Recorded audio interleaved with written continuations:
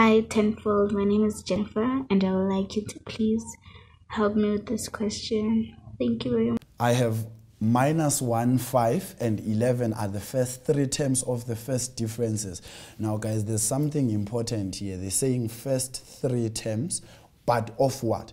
Of the first difference of a quadratic sequence. Now, what does that mean? Before I can go anywhere, I will say it means I have T1, I've got T2, I have T3, I have T4, continuing like that. And then from there, I know that the first difference here is -1. The second difference, there will be 5. The third difference, there will be 11. So that's what they are trying to say in simple terms. And then the 10th term of that quadratic pattern is 12. So term number 10, which is equals to A into 10, all squared plus B into 10, plus C will be equal to, this is equals to 12. So let me remove this equal sign here. And this will be 100A plus 10B plus C is equals to 12. Now the question says, if the general formula of the sequence is given by that, show that. Now, before we can go anywhere, immediately I see the word show that. I want you to hide everything that's after the word that. And then change the question to be find the value of A, B, and C. When you find them, they must be the same as what you've hid in terms of what they're saying you must show. So that's one of the things I please need you guys to do. So let's have a look at the question. Now the question wants us to show that A is that. So firstly, I know that my -1, 5, and 11, the constant difference here will be 6, and there will be 6. Now remember how I find the value of A. I normally find it by saying 2A is equals to the second difference. Therefore, I'll say 2A is equals to 6, and then from there I will have my A as equals to 3. That's number 1. Then number 2, I will say I have 3A plus B is equals to the first term of the first difference, which is -1.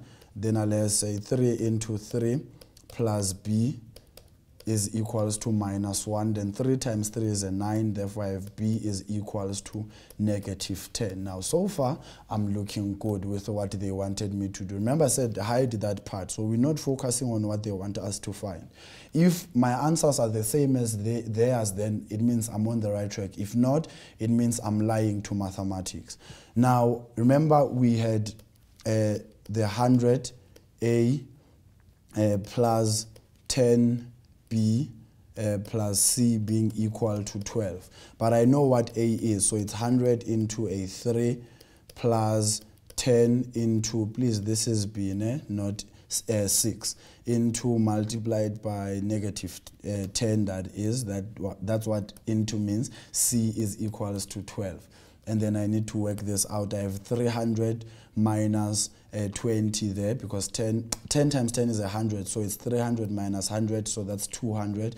Then I have C is equals to 12 minus 200, not 1200, so minus 200, and then therefore C will then be equals to a -188. Then that's what they wanted us to show.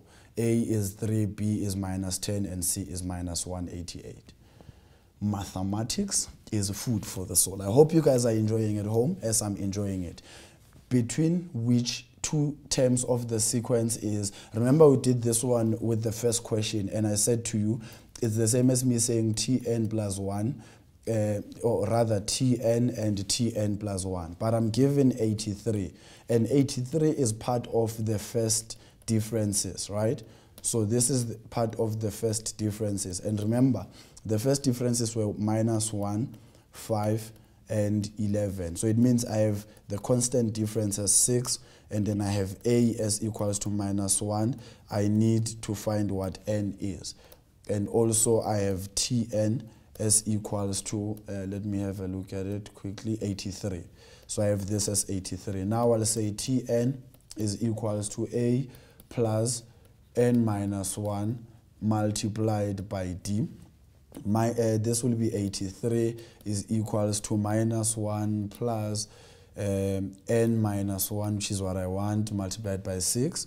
So this is 83 is equals to a negative, by that it's negative 7, then plus 6n, and then I will have 83 plus that will be a 90 is equals to 6n.